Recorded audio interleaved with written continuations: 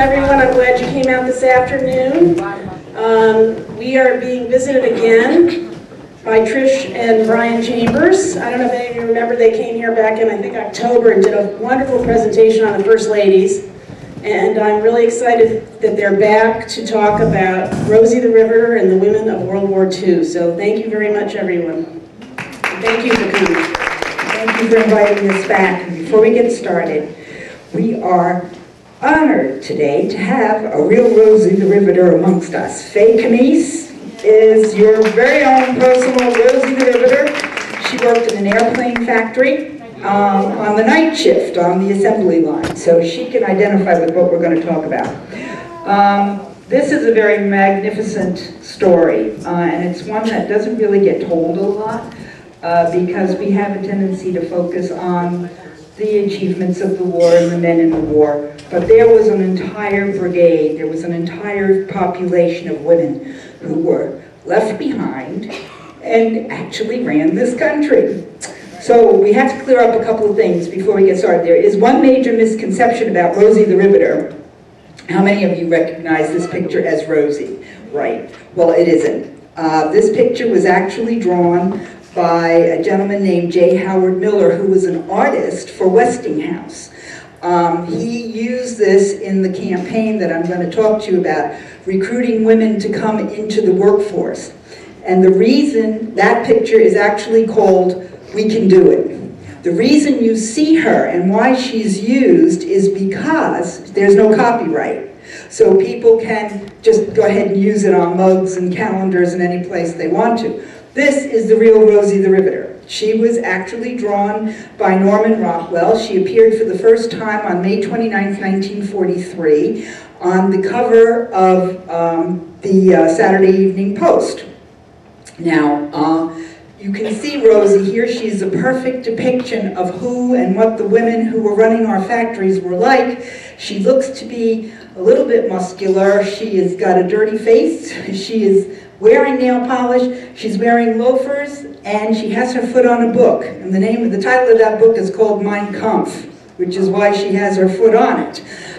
She's eating her lunch with her riveting gun across her lap, and she personifies the women who answered the call of the time. Now, when Norman Rockwell was commissioned to do her, he actually used a model from his hometown. She was a 19-year-old named Mary Doyle. When he did the first drawings of her, she didn't come across the way he wanted Rosie to come across, and so he enhanced her, and then he had to write an apology note to Mary Doyle, who was a tiny little thing, and say, "I'm awful sorry that I made you look like that, but you know, your personality came through."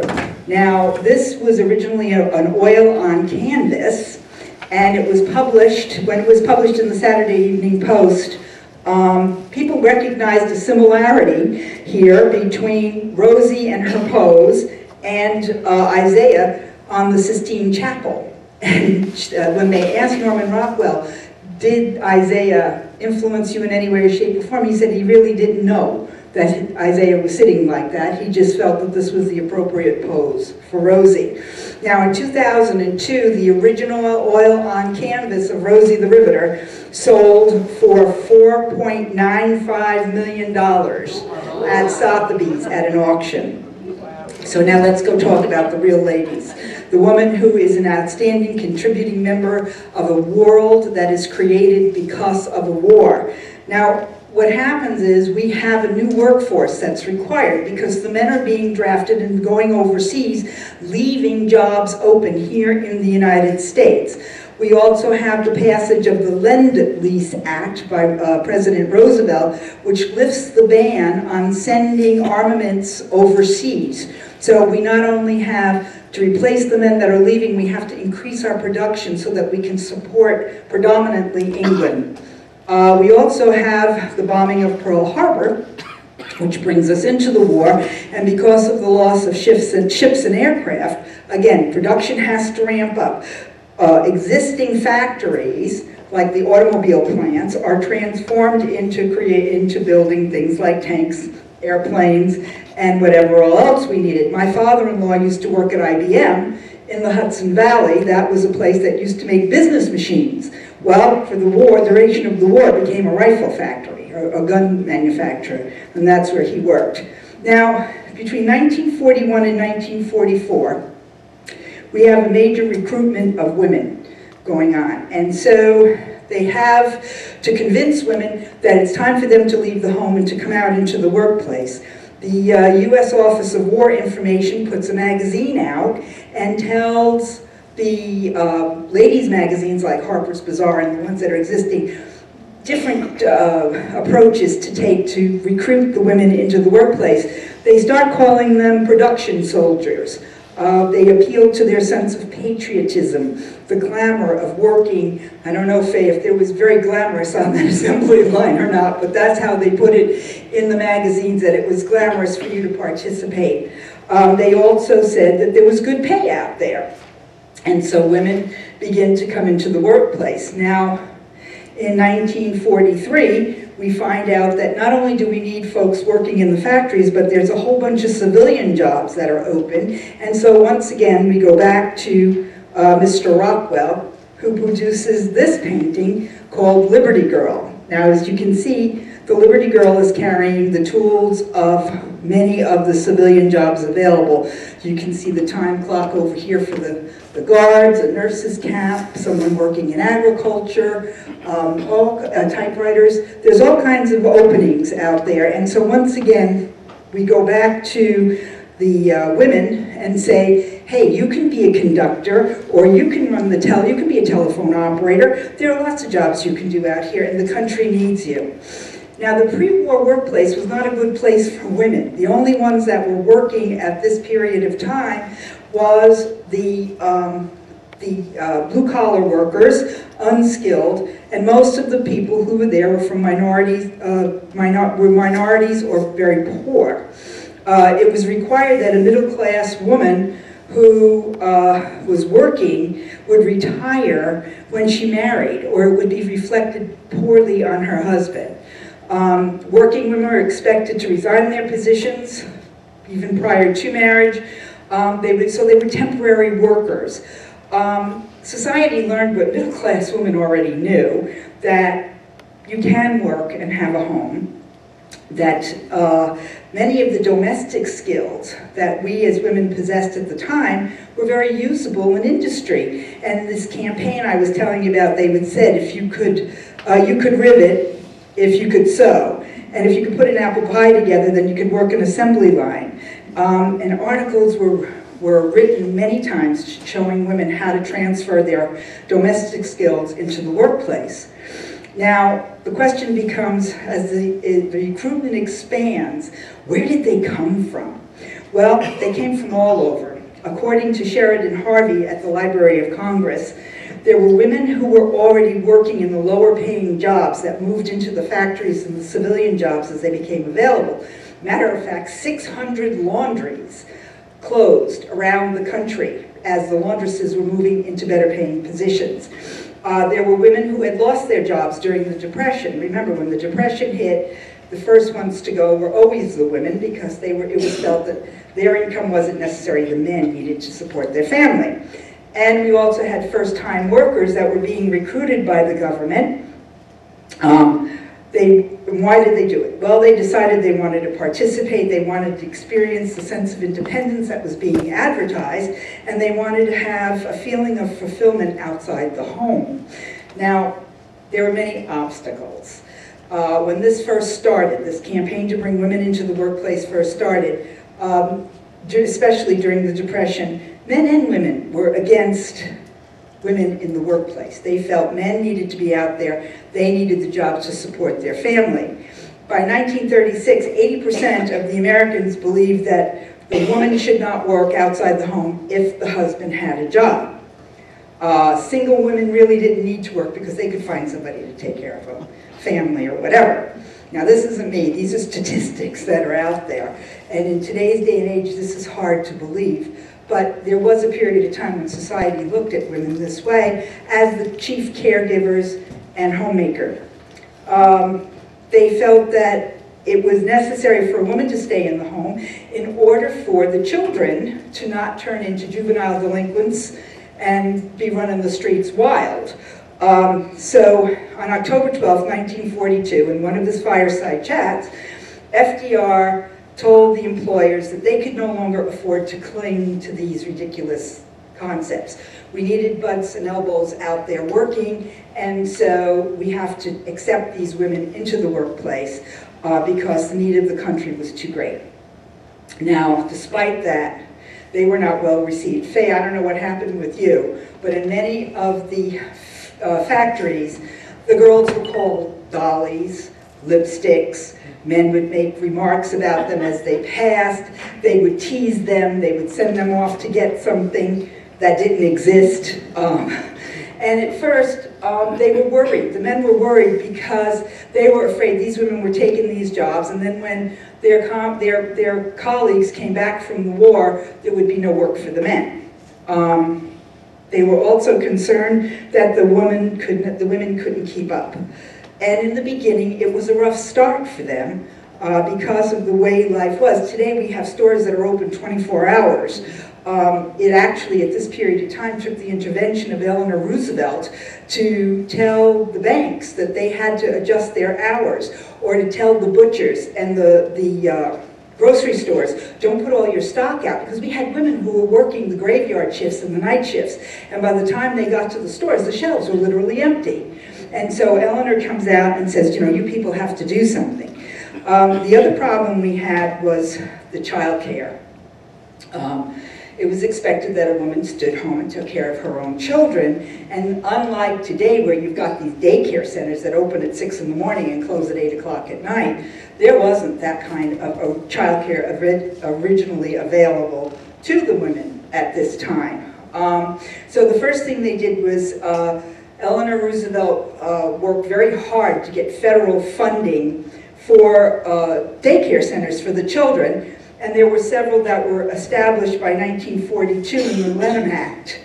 Now, what happened was they were usually in public schools, and they were staffed by people, anyone who applied for the job and was found okay.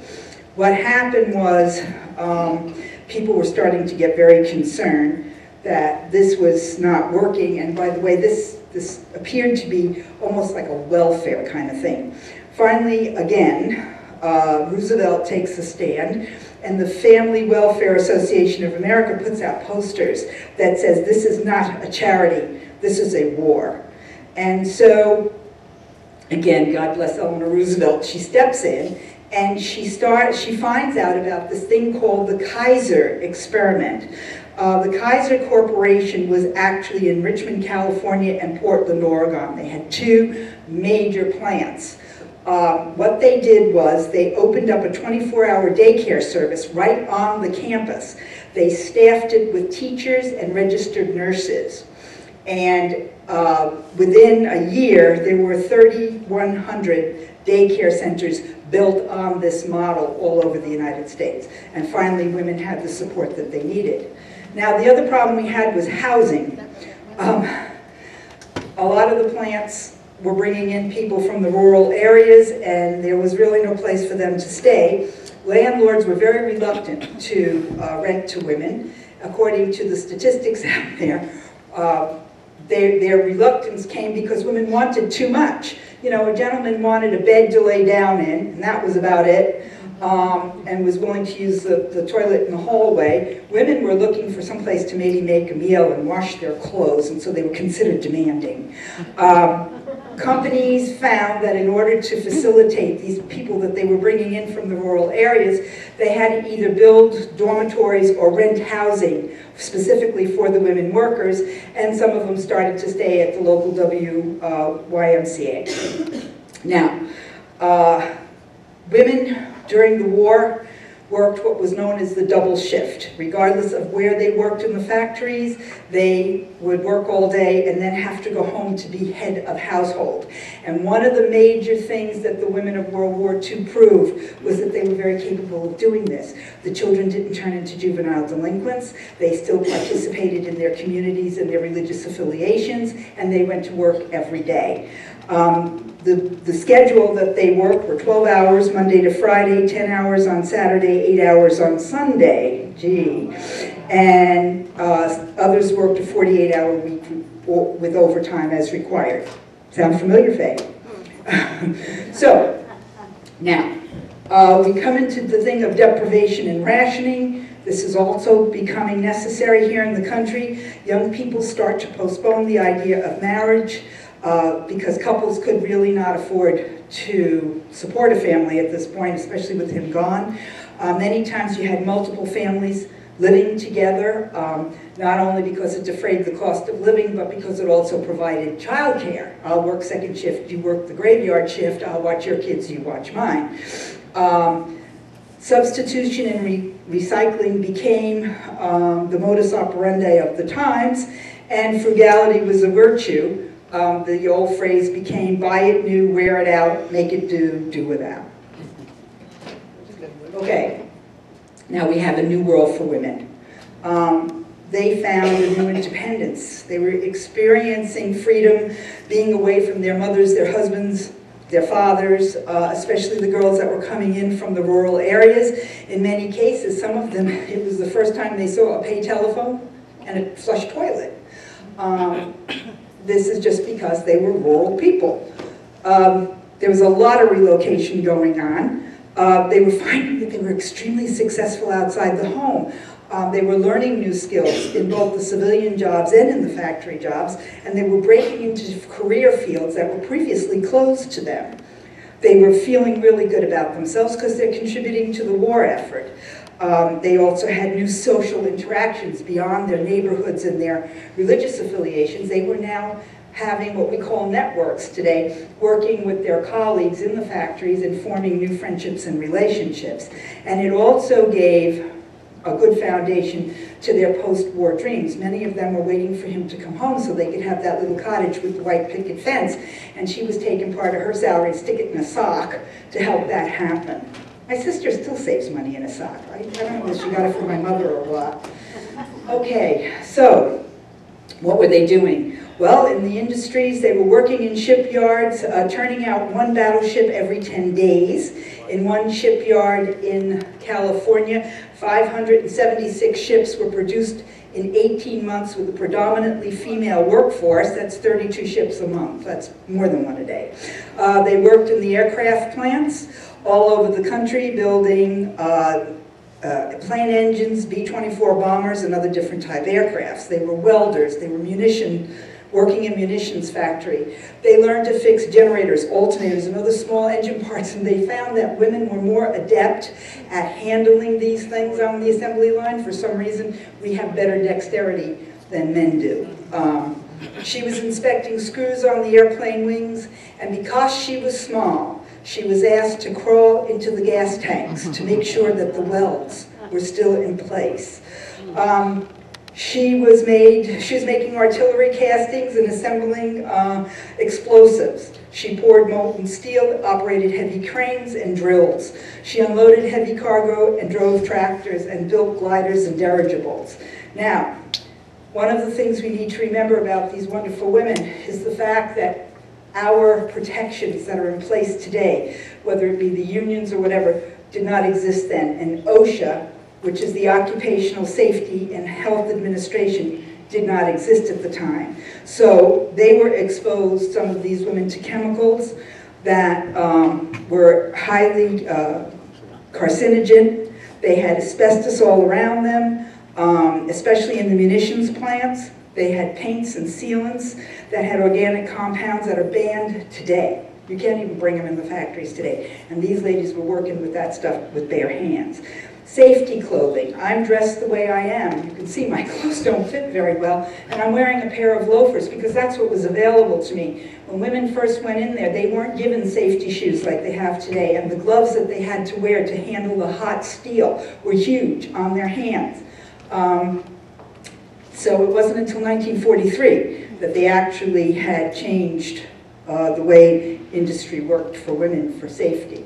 Now, in civilian jobs, they worked in railroad track gangs, actually laying track. In lumber and steel mills, they were taxi cab drivers and streetcar conductors. They were clerks, typists, bank managers, and some went to Washington looking for the new administrative jobs that were opening up in the government. They were called Gigi girls. Now, changing perceptions, and this is probably the most wonderful thing about this. When the women were first employed, it was almost an assumption that they were not going to be capable to do this. And this is a contributing theme. It goes back to the women of the Civil War, where they were considered incapable. And what we've always had to do is prove it. And these women stepped up and did exactly that. Their output was equivalent to, and in some cases better than, their male counterparts. They were observed to be better at jobs that required patience and accuracy. They excelled in precise and delicate work on small objects. They had that manual dexterity that we talked about. They were eager to learn, and they took their job seriously, and they managed to learn how to balance that home life and their work. Their output was consistent and steady, and they showed up. That was the biggest thing. They took great pride in their work, and not only that, they actually had fewer accidents than their male counterparts for some reason.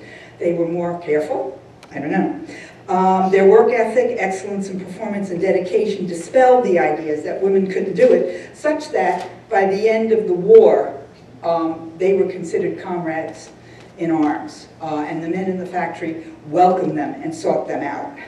Now, for those who were not working in either civilian jobs or regular jobs, there were plenty of volunteer activities going around in the country that were supporting the war effort. And one of those, of course, was the bond drives. The bonds were sold. You could have money taken out of your paycheck to buy them. There were thousands of bonds sold, millions sold, and through the bond drives, women who were out there on the stump selling them actually raised $185 billion, that's with a B, dollars, due to the sale of war bonds. Now, thousands of women were working there. We had one lady named Laverne in Minnesota who actually raised $40,000 in a weekend. What she did was she owned a theater out in Minnesota, and what she had was a car that had been at Pearl Harbor, just a touring car that had been shot up. She had it shipped out to her theater, parked it in front of the theater with the top down, and just for people either passing by or going to the movies that weekend, they would throw money in it. She had $40,000 by Monday morning. There was another lady of Bayonne, New Jersey. Her name was Sophie Levine.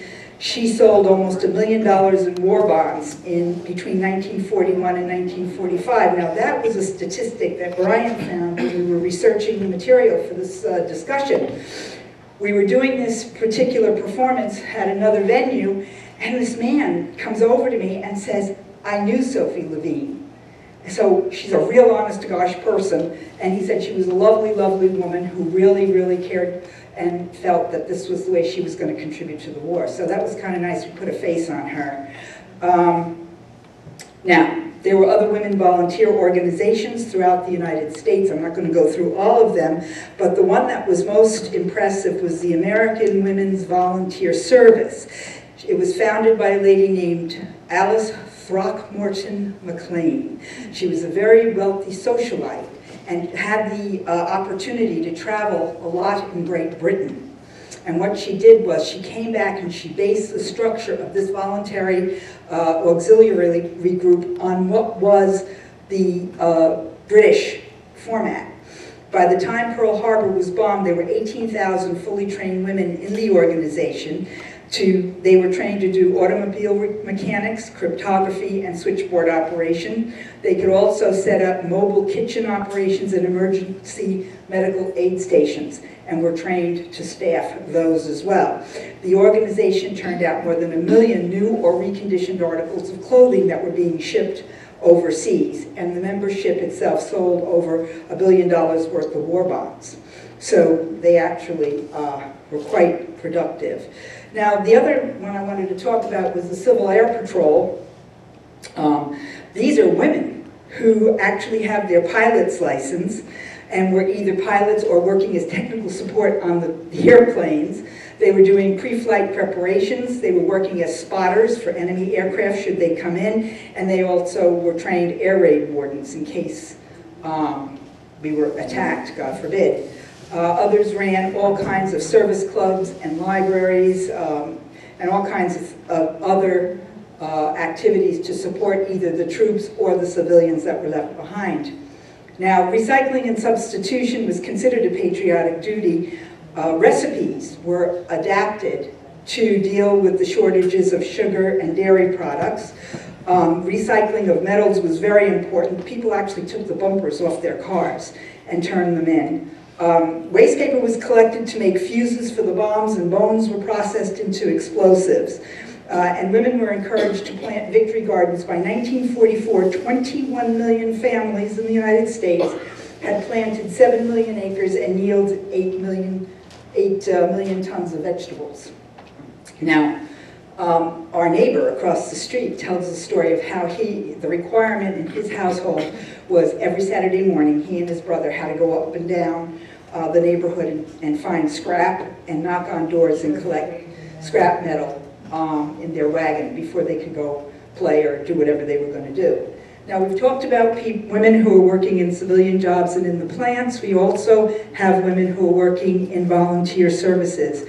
There's a whole nother bunch of women out there who are in the armed forces. We're going to go through them very quickly, but we have the WACs, which is the Women's Army Corps. They were predominantly Army nurses, but then they began to accompany the troops. They weren't supposed to leave the United States, but we had Army nurses at Anzio, and we had Army nurses that were all over Europe with our boys. Then they were called WACs. Then you have the WAVES, which are women accepted for voluntary emergency services. Again, we've had Navy nurses since 1908. But in this particular war, again, the WAVES not only were nurses, they started to go, as the Army women did, go into the regular jobs that were being performed stateside by the men. Quartermasters, cooks, disbursement officers, whatever it took. They too were greeted with an icy reception because as these women took over these jobs on the bases, the men were being sent into active duty overseas. We then have the SPARS, which stand for Semper Paratus, always ready, and that is the women's branch of the United States Coast Guard. So we had women in the Coast Guard during World War II, and then we had women in the Marines, and unlike the WAVES, the WACs, and the SPARS, the female Marines were called Marines. Now, this is a really cute story as to how the female Marines got started. There was a woman named Ruth Streeter who decided she wanted to be of service to her country, and she'd always been interested in flying. So she took flying lessons at the age of 45 and got her pilot's license, and then she applied to join the WASPs that we're going to talk about in a few minutes, the Women's Air Patrol, and was told that she exceeded the age limit for that group by 12 years. Well, then she tried to join the Civil Air Patrol, especially in New Jersey. This is a New Jersey story because that's where we're from. But she was told, oh no, it's too dangerous for you to fly along the coast of New Jersey and, you know, monitor the beaches.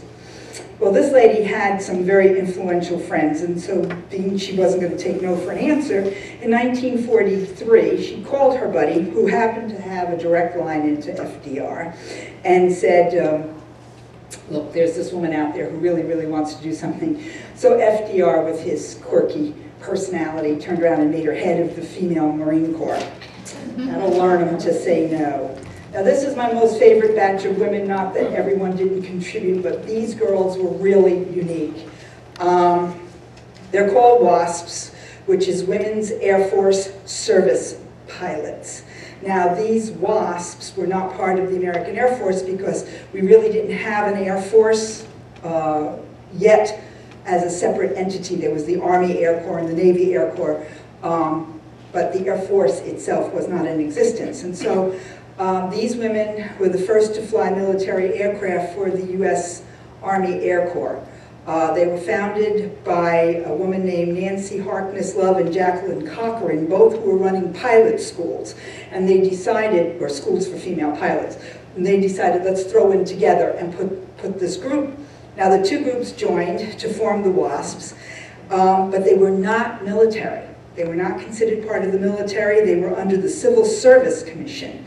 And though they functioned as part of the military between September of 42 and December of 44, they were not considered to be military personnel. They were stationed at 120 Army bases around the United States and earned $250 a month. Because they were civilians, they had no benefits, pensions, or any kind of recognition other than what they did. They flew 78 different types of aircraft, including a B-29.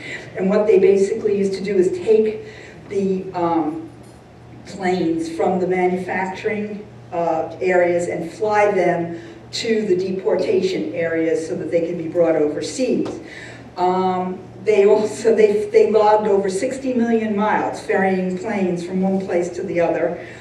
They also flew planes to the repair depot. That makes me a little nervous. If I have to take this plane in to be fixed, you're asking me to fly it. Think about it. They also flew navigational training flights and towed targets for live ammunition aircraft and gunnery practice.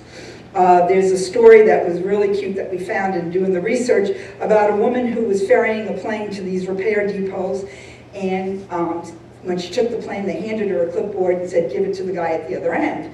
Well, she flies this plane there, and when she gets there, she says to the receiving gentleman, this was a nightmare. She said, I could barely control this thing, and it shook, and it rattled, and it made all kinds of horrible noises. She says, I don't know what's wrong with it because I can't read what's on the clipboard. The guy looks at it, he said, no wonder you had trouble. The engine is only hand-bolted. Think about it.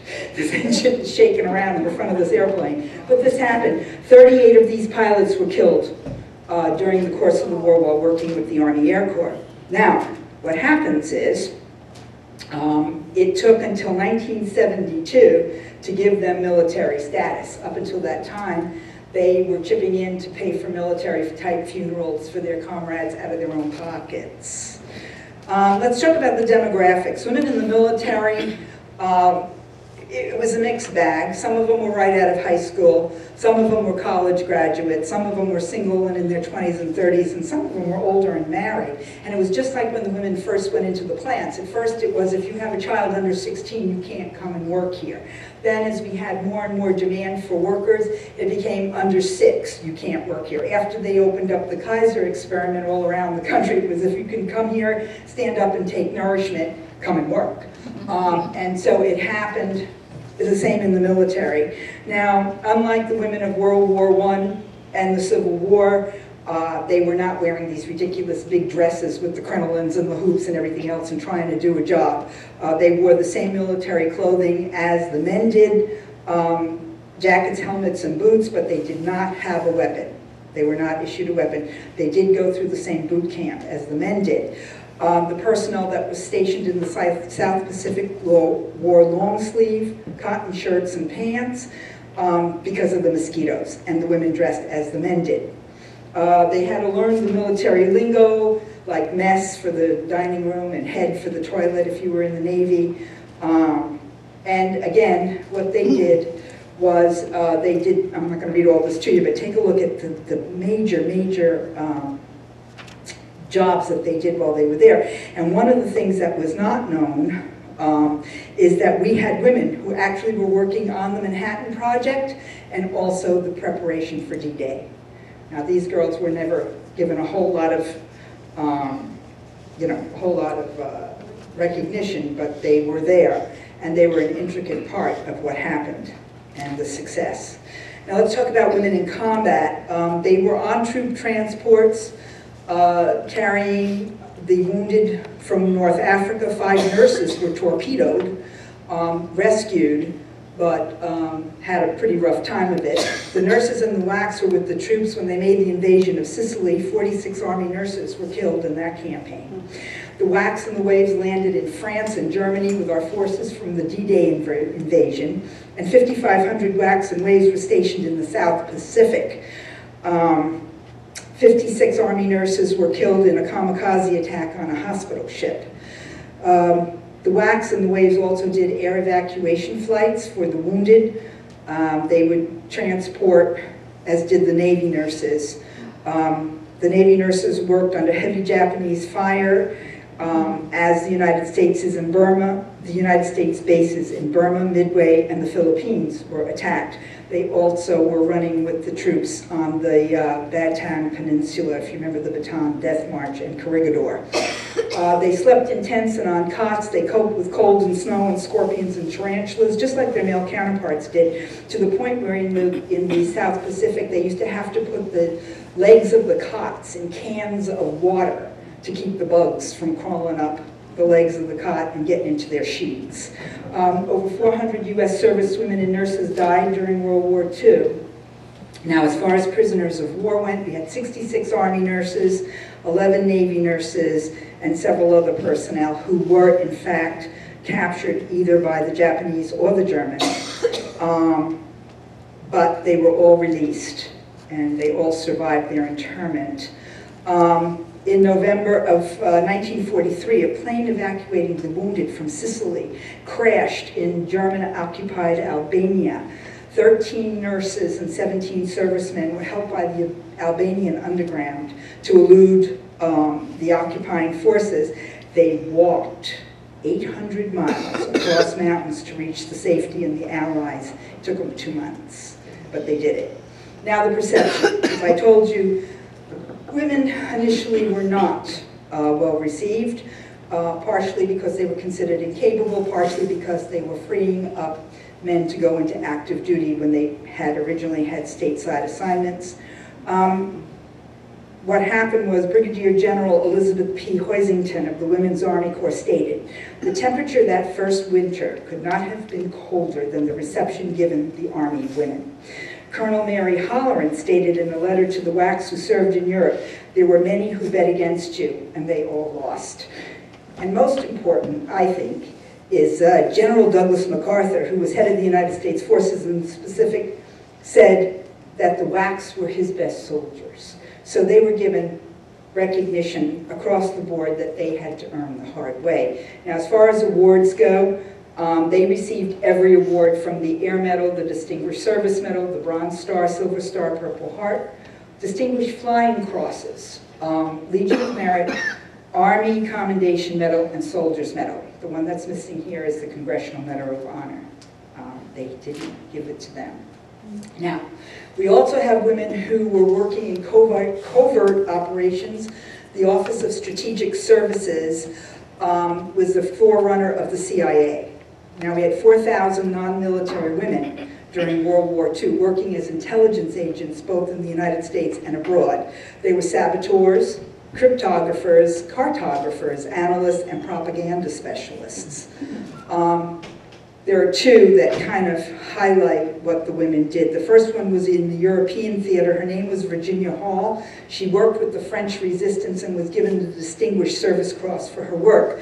She was known as the Limping Lady because she actually had a wooden leg. She had lost it during one of the operations. Instead of coming home, she decided to stay. And so she made herself up like an old French woman that used to limp.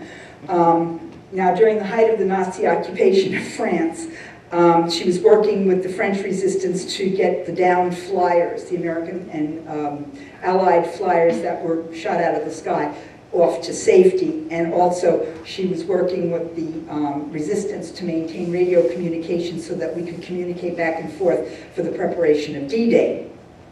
Now, what happens is, she gave her leg, her wooden leg, a name called Cutbirth. I don't know why she did. But as you know, most of your Secret Service agents or most of your undercover people have what they call a handler. Well, this one night, her handler must have been off or in the bathroom or whatever, and she sends a message back to home headquarters and says, "I hope I don't have trouble with Cuthbert tonight," meaning the weather was bad and she was worried about her leg. Well, the fellow that was at the other end receiving it obviously didn't realize Cuthbert was a wooden leg, because he sends back the note that says, "If Cuthbert is a problem, eliminate immediately." Now we have another lady who made a major contribution here using her God-given skills, and that was Elizabeth P. McIntosh. She was in the Pacific Theater.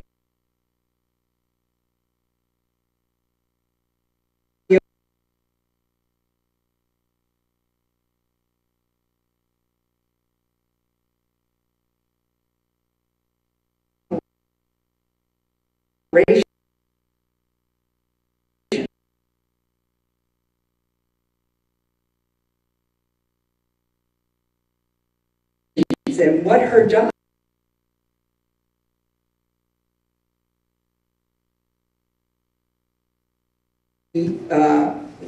the enemy troops to lay down their arms. Well, it seems that she had an excellent command of the Japanese languages, and not only was she good at speaking the language, she could get the nuances and the sounds, and when she wrote, it looked like a native Japanese person had written the note.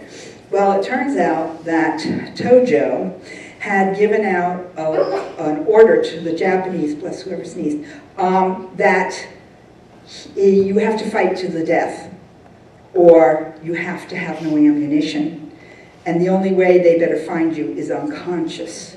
You cannot surrender. Well, this is not good, because remember, in the South Pacific we have all these little islands with all these little caves and people that are fighting to the death, and we need to stop this. And so they asked Ms. McIntosh, can she help them? And using paper and ink that were captured by the British, real Japanese paper and real Japanese ink, she writes a set of orders that says it's okay. If you have no ammunition, it's okay. And if you just don't know that you're going to be captured, it's okay. So what happens is they find a Japanese courier and they put this fake order in his pouch after they render him incapable of telling anybody that somebody put this in his pouch. And they leave him where he can be found. Well, guess what happens? This goes through, this great news of you don't have to fight to the death, goes through the Japanese army like a dose of salts. And so as the troops, the Allied troops, are coming into the South Pacific to these little islands and atolls, they're finding all these guys laying unconscious on the beach, and tons, literally tons of buried ammunition. So it worked, and through her activity, I mean, it's a sweet story, but she saved many, many lives by bringing those islands under our command, or under our, to us quickly. Now, what else did they do? Well, they were harassing the Japanese. They were fighting behind the enemy lines and picking off small units. They were blowing up bridges. They were wrecking railroads and ambushing convoys. These are the women I'm talking about now. We had commando units containing women operating in 16 different nations throughout this war. Again, another statistic very rarely heard.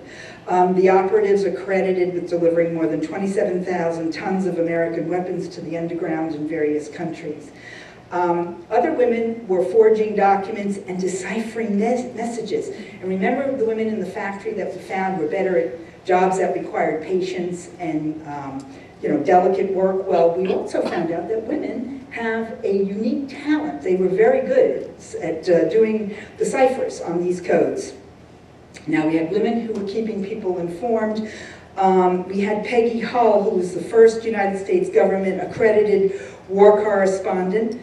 She dealt with the soldiers. When she was overseas, she would do interviews with each of the soldiers, and her whole purpose was to get their stories back overseas. She was totally loved because they felt that, God forbid anything happened to them, they at least would be remembered. She wrote from places like France, Japan, and on the Russian front. She was totally, her work was actually looked for. Then we go to Toni Frizzell. She was a fashion photographer. Think of this. She's a fashion photographer for Vogue and Harper's Bazaar. She volunteers to fly with the Army Corps and work with the Red Cross. And she's credited with thousands of images of the nurses and frontline soldiers. A lot of work. She did a lot of work with the African American Airmen and the WACs. And then we have Marvin Breckinridge Patterson. Marvin Breckinridge is a woman. She was a photojournalist who took pictures of the first London air raids in 1939. She documented all of this work. She was originally working on a book, a photo documentary book, that she was going to publish. She was one of the first, or one of the few American women in Europe who worked in radio. She was a friend of Edward R. Murrow. and he got her a job as a broadcaster for CBS in Europe. She resigned from CBS and decided she was going to go back and continue to work on her book until she falls in love and she marries a gentleman who works at the State Department. The State Department then confiscates all of her material and says she can't publish the book because it's going to put his job in jeopardy. So she gives up her personal beliefs and goes off and becomes a diplomat's wife. So we have no idea what we lost with this woman and her work. As to Buckley, she was very interested. She stayed here in the States, but she worked around, she took pictures around Washington, D.C. And what she was doing was she was doing an expose of how the country itself was responding to the war and stepping up. And of course we have Margaret Burke-White here. She's probably one of the most famous photojournalists. She was on a troop ship that was torpedoed off the coast of North Africa. And then she was photographing combat missions from the planes with the air crews.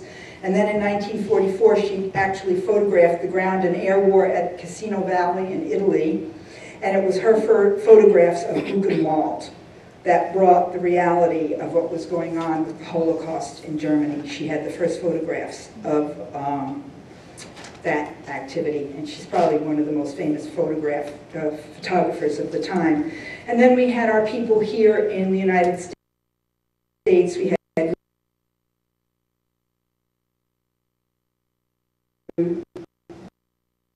did the please be careful, my bumpers are on the heap, and Betty Grable, that one picture. Actually, Rita Hayworth was the first pinup girl, and the U.S. Army actually gave their men permission to hang her pictures in their lockers, like they were going to wait, right? But anyway, Betty Grable appears in this bathing suit and knocks Rita Hayworth off the pinnacle there. Betty Grable never left the United States.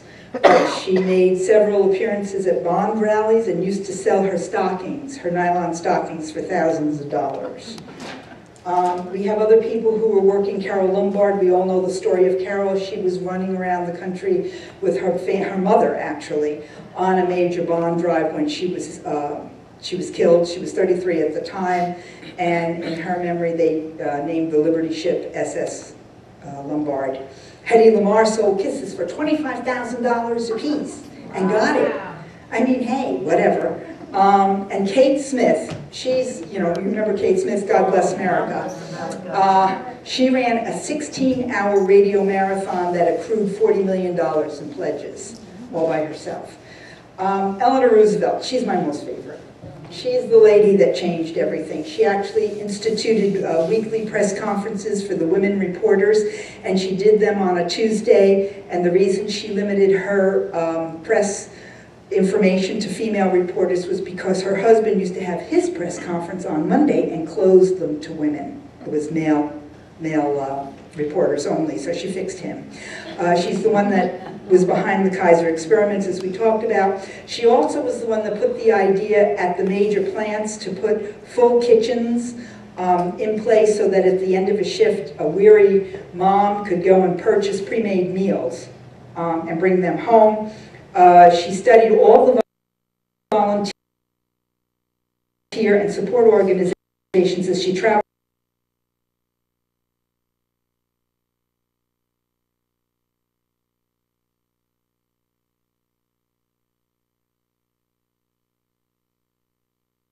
advocate.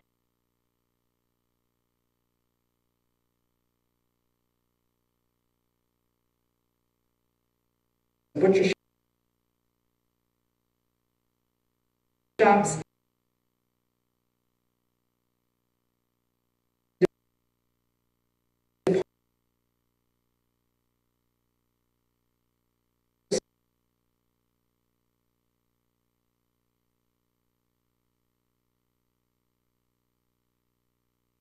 Has not been won yet. Now the war ends, and what happens? That while there were over 18 million women in the workplace, by 1944, there was a growing concern among those women that when the war ended, they would be without a job, and guess what? They were right.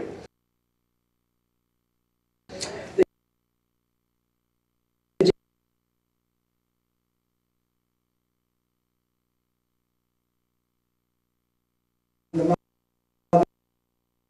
and the homemaker and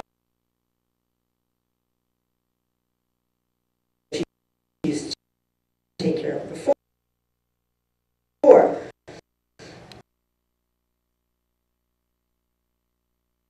Many women were out there working, not only in traditional jobs, but in the non-traditional jobs in the factory. And they began to lose, as the men came home, the women were losing their jobs at a faster rate than the men were. Not only that, the government turned around and said to the military women, thank you so much for what you've done. And in December of 1944, the WASPs were disbanded. Thank you so much, your services are no longer needed. And remember, that was a civilian organization, no benefits. Not until 1972. By August of 45, the waves were discharged and told, thank you very much for your service. And in 1944, remember that organization I told you that was put together to get that campaign to bring women into the workplace? Well, that very same organization publishes a pamphlet that says, do you want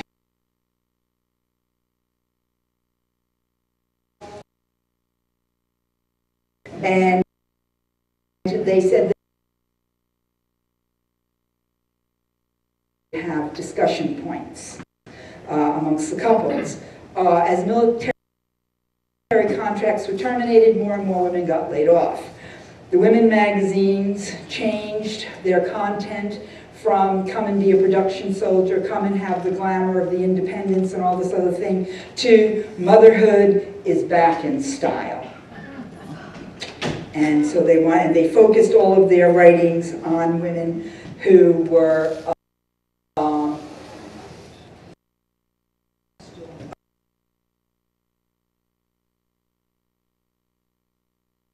now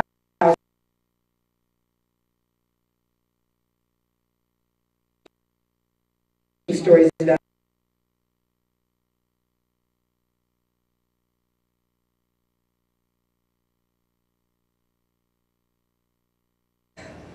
the former admiration threat return to your place. Men were beginning to feel threatened. Again, this is not invented by me. These are actual statements that are printed. I don't want my wife working. I can support her. A woman has plenty of things to do at home. She doesn't need to be out working. And I want my wife home and waiting for me when I get there. That man has never had that experience. I will tell you that right now. Child care centers, that the hub of what supported women to do what they did at this time were the child care centers because it enabled them to go to work. They were being closed immediately, one right after the other, after the other. So now we have social changes. In her book called No Ordinary Time, Doris Kearns Goodwin states that during the Roosevelt presidency, America had experienced the most profound social revolution since the Civil War. Our country would never be the same again. Our women answered the call. They found a whole new perspective on their lives, and they found a capability that they didn't know they had. They could work and be good mothers and good members of their society. In 1946, the highest divorce rate in the United States had the highest divorce rate in the world. 31% of the marriages were ending because as these men were coming home and these women are saying no, things are falling apart very rapidly. The other thing that few people understand is that in Europe, it was never the mandate for a married woman not to work. As long as she could fulfill her role as wife and mother and whatever, she was able to go out to work if that's what she wanted to do. That's why at the turn of the century when the European immigrants came in, they were able to have their families and go to work in the laundries and every place else they had to go. In 1948, Margaret Chase Smith and Elizabeth Rogers introduced a bill that enabled women to become permanent members of the Army, the Navy, and the Marines, and the newly formed Air Force. By 1950, women were in the majority in the American population for the first time due to the death toll overseas. Marriages increased. Of course, all those folks who had put that on hold are now executing that dream of the little cottage with the picket fence, and the average number of children rose from 2 to 3. By 1950, the birth rate had increased so dramatically that Sylvia Porter coins the phrase baby boomer. It's the baby boom. And we move on to women are now cutting their hair, they're wearing slacks, and they're looking for work outside the home. They're moving into new positions in the growing corporations, as many of them who served in the military were now able to use the GI Bill to go back to school. And so they're entering the professions and places where they had not been before. Now, in closing, Rosie the Riveter and her strong and capable image remains with the nation today. She's an inspiration to the next generation of women, which would be me. She showed them that they didn't have to settle, that they could have a choice as whether to marry or not marry. At this point, too, the stigma of not marrying was starting to fade. Prior to this, if a woman didn't marry or she really wanted to go to work, she was manly. There was something wrong with her. All of a sudden now people are saying, you know, maybe they don't have to. She's also using her role and her knowledge and her skills that were learned to enter the workforce and earn a paycheck, especially for those women who were left husbandless or had someone come back in a severe case of disability. She and her sisters demonstrated that women could work, learn, and produce better than their male counterparts. And she was an example of women who spent years as head of the household, earning a living for her family while continuing her role as a good mother, as a good member of her community, and as a participant in her religious affiliations. And some say it was the women of this era that planted the seeds for the radical changes of the 60s. Rosie and her sisters prepared the fertile ground for the women of the next generation to blossom to their full potential and take their rightful place in the world, driving all facets of life and society to a better place. And that's my story of Rosie the Riveter.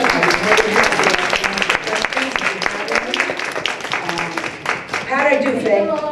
No. Pardon me? Is Rosie still alive? Of course. And people like you.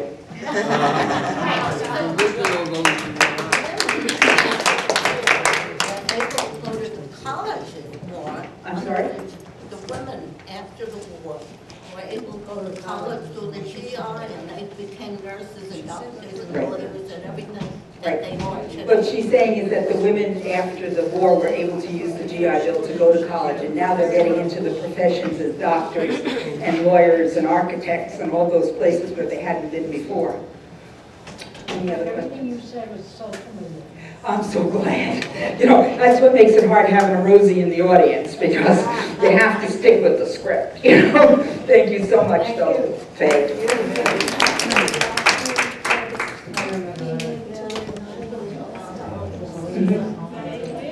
Yes, she said that I did cover that there was rationing and that the nylon stockings were not available. She went kidding. Used to paint down legs. Yeah, they used to draw a stripe up. My mother said she used to put a stripe up the back of her leg with her eyebrow pencil. Getting back to the bonds, we used to buy them at school. We used to bring so much money, and then we would fill up the book, and then we would have a bond. How wonderful. She said that as school children, they used to buy the bonds. They used to bring money and every week, and then they'd get a stamp in a book, and when the book was filled up, they'd get a bond. How cool is that? I remember that. Yes, ma'am. Our local theater, the Lyric Theater years ago, we have pictures of the Tuckahoe History Committee. There's the owner, the proprietor of the theater, and all of us brought pieces of metal, all outside. We have a whole big picture of it. How wonderful. The Tuckahoe Historical Society has a picture of the people bringing scrap metal and everything to the theater. The children bringing scrap metal to the theater for the recycle. Oh, yeah. Hitch. The hitch. Yes. Yeah, she says, this lady is saying that many people gave up their aluminum pots and cans to, for the scrap drives. Thank God you did that. It makes life okay for people like me. Anything else? Well, I thank you again for having me back. I love coming here. It's fun to have you. Thank you so much, Trish. That was a wonderful presentation. And Trish mentioned to me that there's a women's military museum opening up in DC. They're working on it. No, it's there. It's there. There's a woman's, especially you, Faye, there's a women's military museum in Washington, D.C. It's relatively new. They are soliciting stories from people like you in order to preserve the heritage of the women who served either in the military or in the civilian jobs as you did. I believe you can go onto the internet and just check with, it's called Women's Military Museum in Washington, and you should be able to get how you can input get the form. I brought one back for my daughter-in-law because she was in Afghanistan. So, but it does exist, and if you do go there, please go look at it. It is absolutely a magnificent place. It's lovely. You know, we all think the 1960s were the pivotal era for women's liberation, the women's movement, and even I didn't really, this is a part of history I think a lot of us before my time don't really realize how important it was, and that was really the pivotal time. So I guess it was the next generation in the 60s that probably heard a lot of this from their mothers, and so this was fascinating. Thank you so much for coming. Thank you. Let's give Trish a hand again. Thank you, Brian, also for creating the slides. Thank you. We'd love to hear that.